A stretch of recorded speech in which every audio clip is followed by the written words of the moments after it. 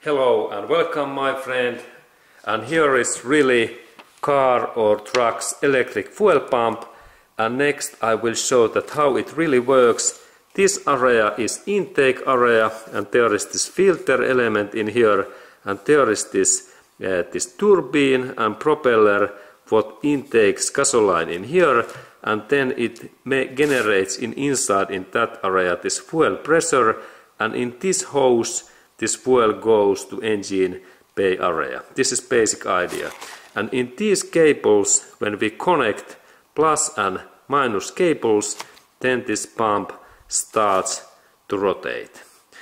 And next, when I like to show you that propeller feel, there is two clamps what I need to open, and I take my flathead screwdriver and I carefully bend that in this way and then in that way.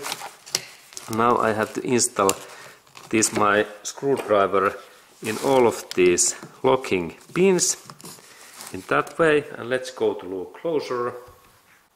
And there is 1, 2 and then final locking area is in here in that way. And now I believe that this system opens, and now I can carefully pull out this.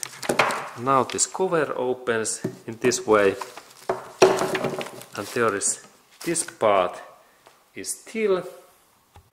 And final thing is that I have to remove this small locking plate in here, and I can use for that job my pliers or then my knife, because this is made for durable joint, and that's I need to use a little bit force, and because this is not normal, this is not opening plate, and there is this my locking plate, and then I use flat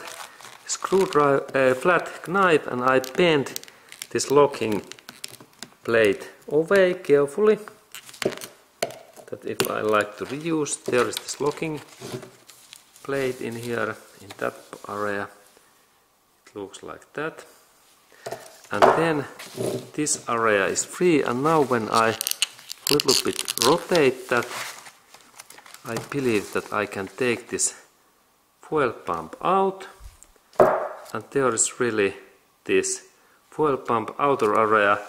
And now this fuel pumps, this fuel goes in their inner area, and this is really this inside area where this pumping happens.